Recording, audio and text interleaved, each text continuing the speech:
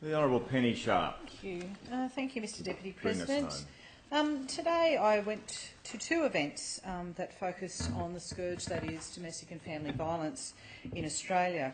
And I started the morning at the Rosie Batty breakfast. This is the first time I've actually had the opportunity to hear from Rosie Batty in person, and I was glad that I was there to hear from it.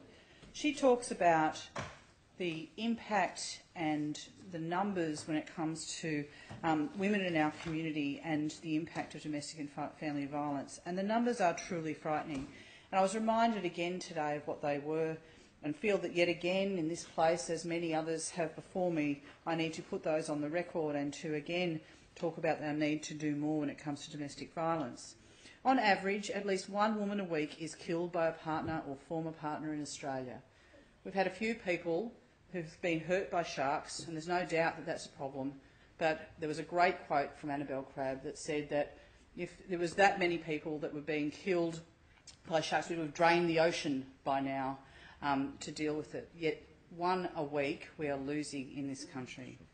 1 in 3 Australian women has experienced physical violence since the age of 15.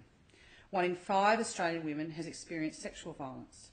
1 in 4 Australian women has experienced physical or sexual violence by an intimate partner. 1 or 4 Australian women has experienced emotional abuse by a current or former partner. Women are at least 3 times more likely than men to experience violence from an intimate partner.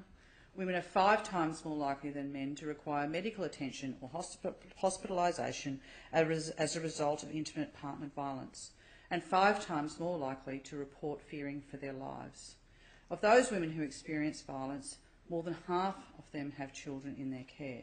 These numbers are horrifying, yet we continue to tinker around the edges. No one's denying that we haven't made great progress when it comes to law reform and the operation of our courts, and there has been investment over time in services. But the reality as I stand here today is we know that community legal centres are about to have a 30% cut.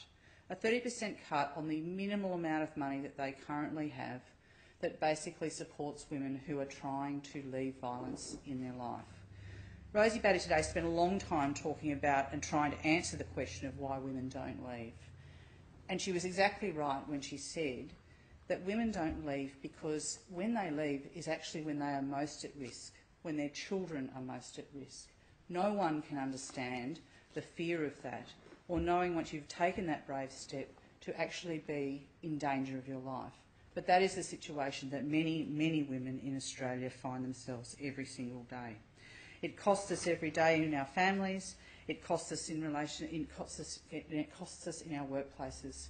Which leads me to the other event that I went to today, which was a rally out the back of Parliament House, where the unions of Australia are putting to Fair Work Australia the very basic notion that every worker in Australia, as a basic workplace standard, should have access to 10 days domestic violence leave.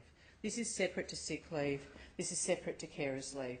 This is about saying that we understand the prevalence of violence in our communities. We understand that women workers, whether it's visible or not, are suffering from domestic violence every day, and that we are willing to give them the time and the space that allows them to sort out their lives, to become safe, and most importantly, continue to keep their job and their financial security as they go through a huge tumultuous change trying to escape violence.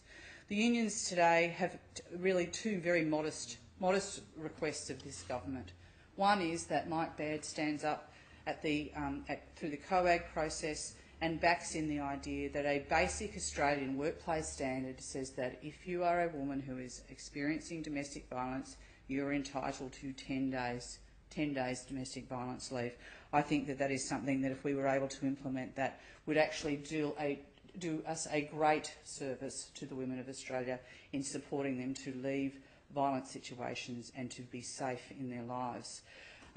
Unfortunately, to date, the Premier doesn't look like he's done it. I'm standing here today to ask him to consider that. I want to thank particularly the Australian Services Union, who has led the charge on this, and got all of the other unions. It was a great thing to see all of those blue-collar unions standing up today and saying that they support this as a basic right for the women workers in their workplace. It's not too late, Mike Baird. You can do this. 10 days, Australian workplace standard. Let's make a real difference for women in this country and really give them support to get free from violence. So the motion